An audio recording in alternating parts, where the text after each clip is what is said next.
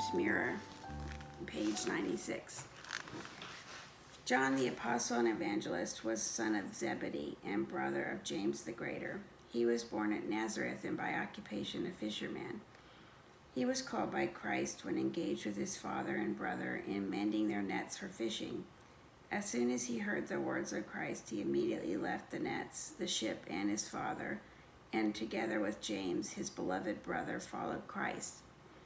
Afterwards he became from a disciple an apostle of Christ and was numbered with the 12 whom the Lord had specially chosen for his service. He was greatly beloved by the Lord, so that at the supper he reclined on Christ's bosom and leaned or rested on his breast. The Lord, moreover, had accepted him as one of his 3 most special friends to bear testimony of his works, not only in his conflict and suffering in the Garden of Gethsemane, but also in his glory in the raising of the daughter of Jairus, as well as in the showing forth of his majesty. When on the holy mount, his face shone as the sun, and his raiment became white as light.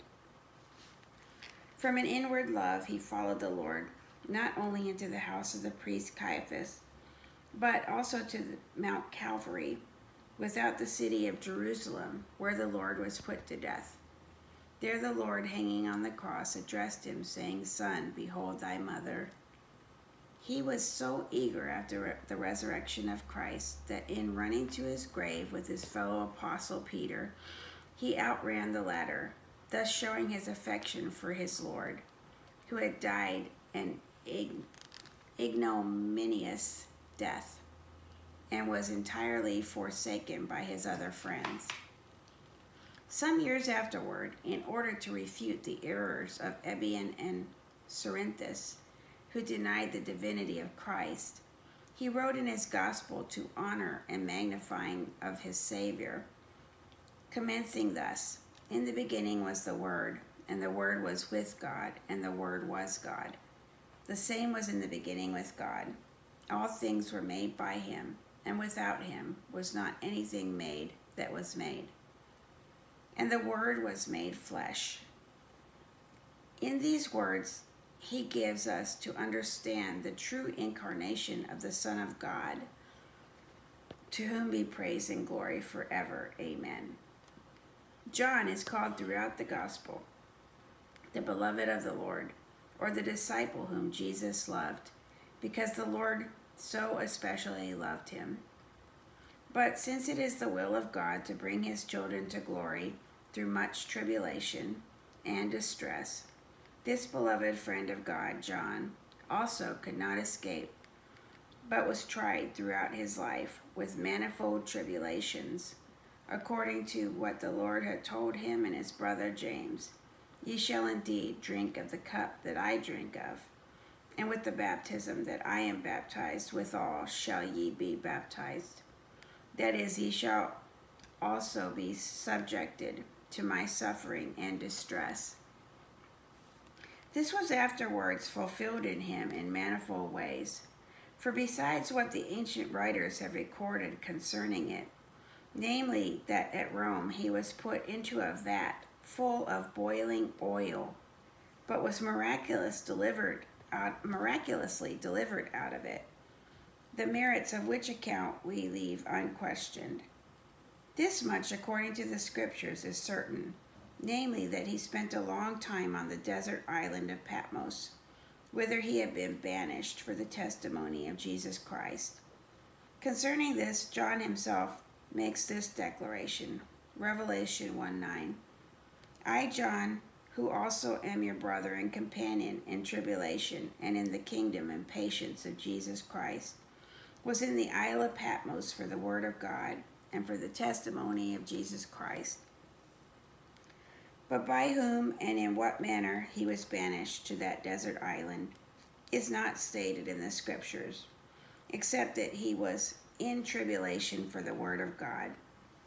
Some of the ancient writers, however, stated that he was banished by Emperor Domitian about AD 97, who, in his wrath and displeasure, because he preached the word of God and confessed Christ as the Son of God, had him sentenced and banished thither.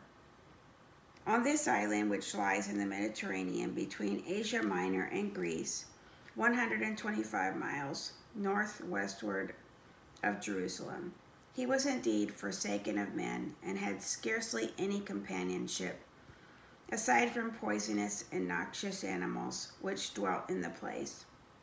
Nevertheless, the Lord God dwelt with him, with his heavenly consolation, and during his banishment presented and revealed to him very beautiful scenes and glorious visions concerning the condition of the church of God to the end of the world. How he wrote his Apocalypse or Revelation, an excellent book full of divine and truthful prophecies, taken from the preceding visions and heavenly sights, some of which are already fulfilled and others remain to be fulfilled. As the time of his deliverance began to draw nigh, the Lord spoke to him on the island, saying, Behold, I come quickly. Amen.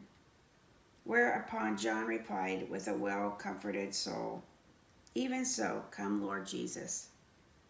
When the emperor Domitian, who had banished him to the aforesaid island, was dead, and Nerva reigned in his stead, he was delivered and brought back to Ephesus, where he had previously been bishop of the church. This occurred, according to history, about AD 99. Consequently, his confinement there lasted 2 years. The ancients write that he suffered much yet for the name of Christ and was compelled to drink poison, yet remained unharmed, according to the promise of Christ, and that he finally died in peace at Ephesus in the time of the Emperor Trajan, having served in the Holy Gospel for 51 years and being 80 years old. And thus this great light rests in Asia.